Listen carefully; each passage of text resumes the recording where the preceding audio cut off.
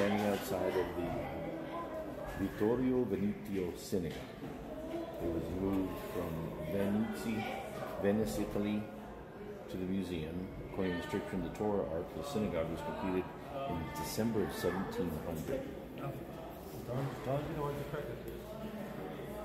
200 years it served as a small Ashkenazic community that was settled in the area in the Middle Ages. Towards the end of the 19th century, Jews moved to larger centers.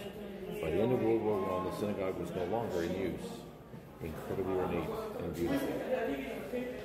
So it has a Baroque style. The exterior of the synagogue was very modest, apparently, but they moved it. It was donated to the museum here in Israel and moved here. It's extremely ornate, and it was faithfully preserved as much as possible. The ark was moved to a different location because of the room. That's the women's gallery, or the gallery upstairs. There's where the ark was, and the bema seat, and the seat of Moshe.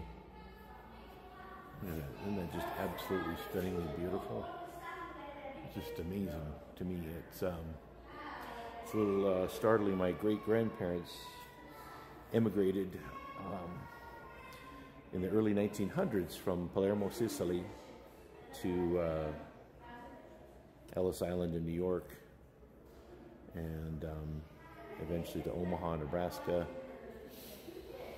And I have strong suspicions that my great-grandmother and my great-grandfather were conversos, forced to convert to Catholicism or face persecution for being Jews. My great-grandmother insisted I be circumcised on the 8th day. So this kind of moves me to think that they would have, my great-great-great-grandparents could have worshipped in a synagogue very similar to this in Palermo. That is unbelievably ornate and beautiful. Light fixtures.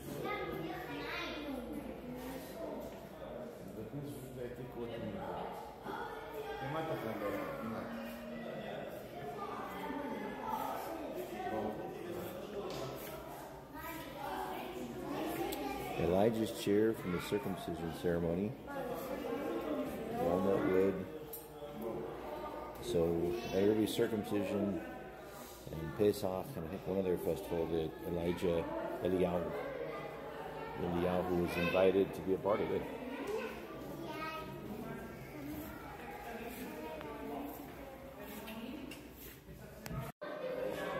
Stunningly beautiful.